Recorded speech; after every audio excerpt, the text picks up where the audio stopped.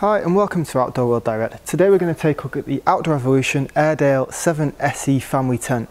The Airedale collection has become a really popular range of family tents over the years, and the 7.0se is probably the most popular apart from the 9 in the range. Before we start, it's worth saying it's quite a bulky pack size, it's quite a large tent. So the pack size on this tent is 93 centimetres by 63 by 56 centimetres. It's also just short of 48 kilograms, so it does ideally need one or two of you to lift it into the car and out of the car. One person on their own, it can be done, but it's a bit of a struggle, so it is easier if there's two of you lifting it in and out of the car. Also, with it being quite a hefty pack size, it's also worth checking it will actually fit in the car boot with all the other accessories that you might want to take on your camping holiday.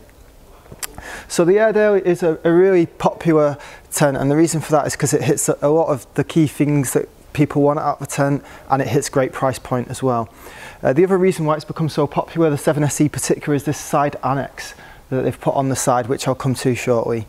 The tent itself's got a 240 HDE polyester fabric, which is a lightweight but quite robust fabric for a family tent. So it's much stronger than something like a 70 denier tent. It probably hits around 150 denier as a thickness rating.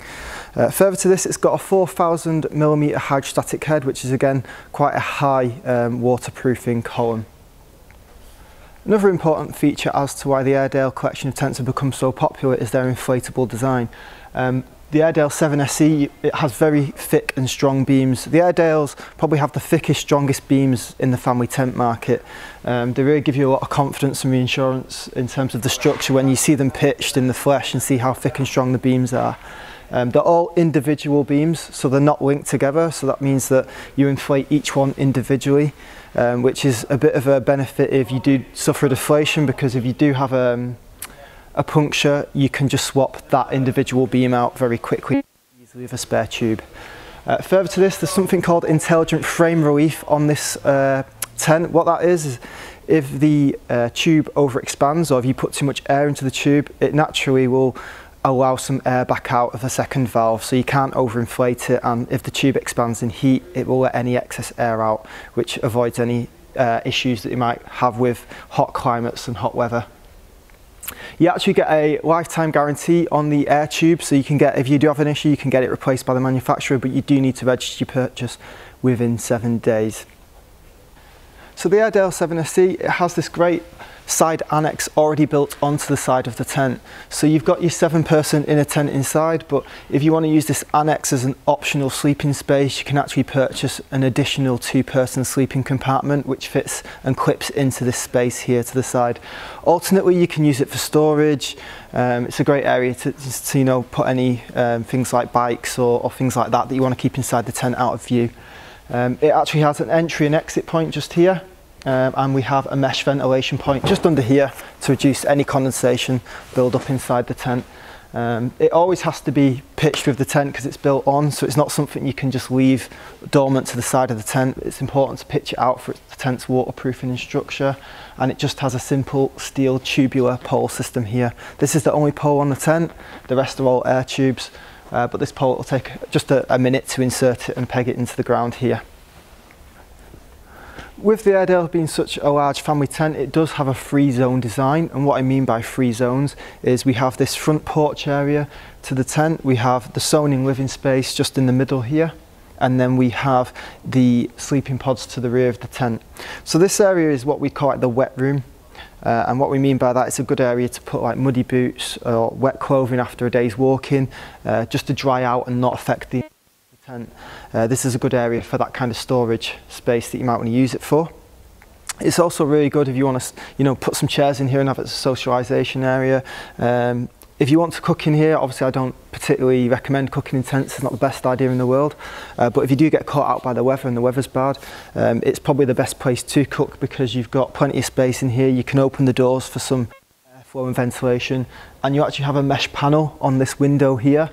The mesh panel will allow any condensation to escape there. It's also backed by a window as well, which zips up to cover the mesh panel, so if it's raining you can cover this mesh panel, you're not going to get water ingress from it. Obviously we've got the door open on 2 sides at the moment, but the door is really configurable in different ways.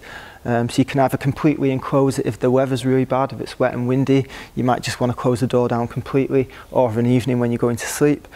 You can have it just with one door to the side open like where I'm stood and then close the other side. You can completely fold the door back and roll it back here on the other side. It's really versatile, so you can do what you want with this door.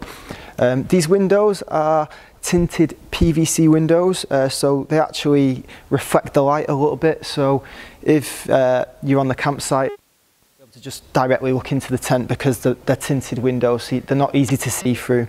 They're also backed by zipped privacy curtains, so a lot of tents in this third zone, this porch area, they don't put zipped curtains because it's considered like an auxiliary area of the tent. But with Outdoor Revolution, another great reason to buy them, you get so much more for your money. You're getting zipped curtains in all this area here. So the last point to the front of the tent, there is actually a zip pelmet along the top of the tent here. This is actually for a front awning. We sell an awning that's compatible with this tent, so it just zips onto the front to create a secure connection, and it gives you an additional porch living space. So if you want to make the tent even bigger, obviously be able to zip back this door and you'll be able to zip on a porch to make it come out even further, to make it even bigger than the tent already is. Now typically I would say it doesn't really need it because it's a huge family tent, but the porch extension is quite popular, so obviously people do want more and more living space. One final point to the porch area is the tent comes with a ground sheet for this area. It's not an optional extra that you have to purchase, it's a ground sheet that comes with the tent, and you can clip it into this space and seal it from the elements if you so wish to, or you can leave it out as we have. Okay, so we take a look at the interior of the tent. This is a massive interior living space we've got here for this tent, but it is designed to sleep up to 7 people, so you do need a lot of space in here. The air tubes give it a great height throughout, so you can see that I'm not touching the beam here and I'm nearly right in the corner, so it gives you great height throughout the tent. Firstly, what I would point out is we've got mesh windows to the front here, to my left and to my right. These mesh windows are really good for getting some airflow in to the tent, just to reduce any condensation you might encounter. With polyester tents, you're going to get condensation in this sewn-in living space area. The reason is because polyester tents are so highly waterproof. As hard as it is for the water to get in to the tent, it's also quite hard for any moisture that's built up inside the tent to escape. Now the reason this happens is because people, while we're sleeping, we're emitting a pint of water each per night per person. So if you have 4 people in here, that's up to 4 pints of moisture in the air. Now if that moisture can't get out the tent easily, then it's got nowhere to go, and it's going to cling to typically the air tubes. So sometimes what you'll find in your polyester air tent is you will get a little bit of condensation rising up the beams in the mornings when you wake up. So to try and alleviate this issue, because it's always been an issue with polyester tents, we've put more mesh windows in. So we put a mesh window here, we've put a mesh window here, and the idea is that, you know, we're getting lots of airflow into this tent, which helps minimise condensation because it helps dry it out. The other thing as well is that we have zipped privacy curtains on this, so if you do want to enclose and cover these mesh windows, you can do so. If we look to my left, we actually have a door panel here. So this is a waterproof fly sheet door.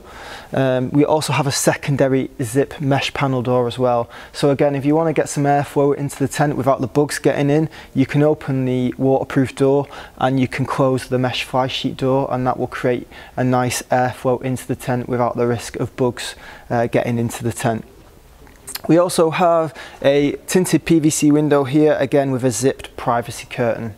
The other thing that you'll notice with these beams is we tend to hang lighting and accessories from them.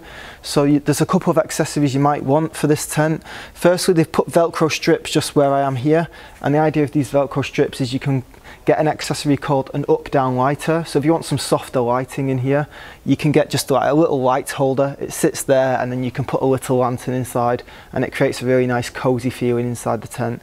Alternately, you can do what we've done and get a strip light and then just tie it on using the Velcro ties that come on each beam. So that's really helpful as well if you want to light the tent up.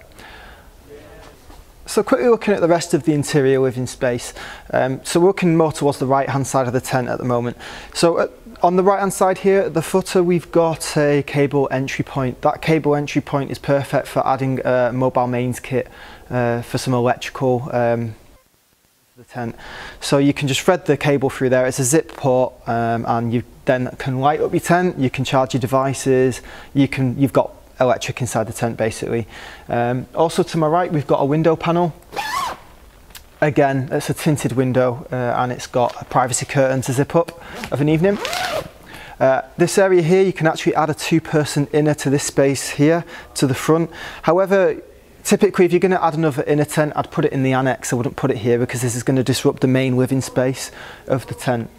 You can see here we've actually put a carpet inside this one. The carpets are really good because they just take the cold edge off the ground. So if you're an early season camper or a late season camper when the weather's a little bit colder, the carpet just helps take the cold edge off the ground. Okay, so this side annex area is very, very popular, and it probably is the reason why the Airedale has just become an overwhelming success, really. It just gives you that side area to the tent that a lot of people typically buy a side extension for. It's just a great storage area, or it's a great area to put that optional inner tent. It has a door, so there is an entry-exit point, as we've mentioned. Just on the door, it's not sealed to the ground sheet, so there is a small gap between the door and the ground sheet. It shouldn't be impacted by the weather because the ground sheet actually clips up to the door to create a seal, but it's not a fully sealed area, so if you want a 100% seal from the bugs, that door doesn't give you that. But a lot of doors on tents don't give you that because they just drop flat, so there's always a gap for the bugs to get in, and that's typically one. It's just worth pointing out. Also, you can actually enclose this area off by using this door to fully enclose this area off if you so wish to. And the last thing is there's a hanging rail. So if you want to hang any wet clothes, stuff like that, or if you want to use this as an area to store your clothes, this is a good spot to do it because you've got the actual hanging rail. To finish off, we've got the sleeping area. So this area is a 7-man sleeping compartment. It's all one compartment. As you can see, it clips in and clips out if you want to remove it, but you can just leave this pitched inside the tent. It won't cause any damage when you pack the tent down. When you first get your tent, you will probably have to clip this in because I think it comes separately, and you just clip it in. So these are actually quite a deep sleeping area, which is great because you can put camp beds in them, facing out towards the camera. In the tents are only 2 10cm depth, which means a camp bed won't fit that way. It has to go sideways. So these are great because you can put the camp bed in without having to put it sideways. I think there are 235 to 240cm depth, so that gives you plenty of internal space. Again, you've got mesh panels on them just to aid breathability again. Obviously they're all zipped closed doors, so once you're inside there, it's quite a dark area. It's not a blackout like some tents have, but it's a very dark inner, so it will minimise early morning sunshine, stuff like that. The other thing to point out as well is that in between each sleeping area there's actually a divider. There's 2 zip dividers, so we've got one here and we've got one here. So you've got the large central sleeping area, which is typically going to sleep up to 3 people, and then you've got the 2-person inners here, so it makes up to a 7. You can actually zip these compartments back and fold them away to make it a larger open space, or you can go for like a 2 and 5 configuration, or you can leave it 2, 3, 2. It just totally depends on how you want to use the space, really. And as we've already mentioned, you know, there's other optional inners if you want to put more in around the tent. Finally, I want to run through the optional extras that you can buy for this tent. There's a lot of different products that can enhance the living space, that can give you extra sleeping space. So I'll start with the front. There's actually a zip-on front canopy, which was mentioned earlier. That zips onto the front, it adds an extra canopy space. If we go to the other side of the tent, there's a side Airedale side porch. So that's a side extension that can fit onto the other door on the other side of the tent. There is a footprint ground sheet. You should always look to buy a footprint ground sheet. That will cover this sewn in area from here. It'll cover the annex and all the way to the back of the tent. And the beauty of the footprint ground sheet is it'll allow you to pack the tent away dry at the end of the camping trip. It will also stop any underneath.